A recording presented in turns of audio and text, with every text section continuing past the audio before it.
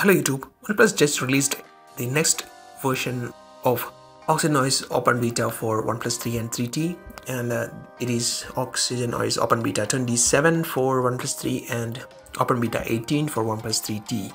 And if you look at these changelogs, you can find these are the changes happened. If you go to settings menu, about phone, you can find I'm using the OxygenOS Open Beta 27 on my OnePlus 3.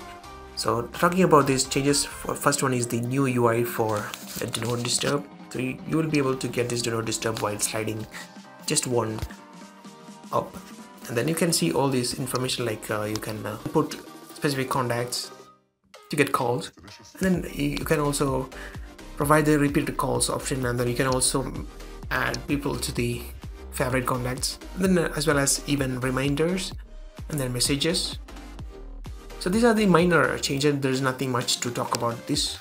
And then they have optimized the standby battery usage, and for me I don't see any changes here because I'm getting a normal 3.5 hours to 4 hours battery screen on time, so there's no much difference in that case. Next one is the smart text selection improvements. So as you know, it's an audio feature. It's called smart text select. So if you are typing some numbers, then it will detect whether it's a phone number or not. So if you go ahead and select it, because it's a phone number kind of number, so it will give the phone number option here. If you select less numbers, then it won't show like that. So it's like more like context aware smart selection, like that. If you are writing some email address or something, then Gmail will be popping up here. If you are typing some address, then it will show the maps. So some applications will be associated with some kind of user selected text. So it's a feature of Oreo and it works perfectly fine here. And there are general performance improvements happened, and then also they have updated the OnePlus and Google applications, as well as they have updated the Google security patch to October 17. So if you go to settings menu, about phone,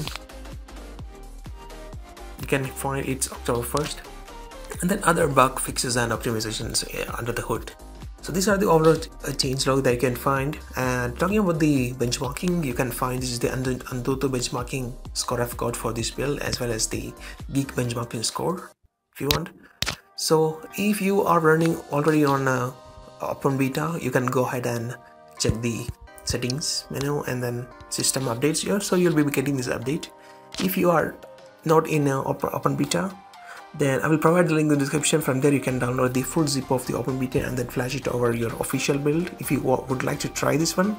And then if you are already on Open Beta and you are not getting this update, then you can go ahead and download the Opera VPN from Google Play Store and then change the region to Canada and then search for the system update, so you'll be able to get it.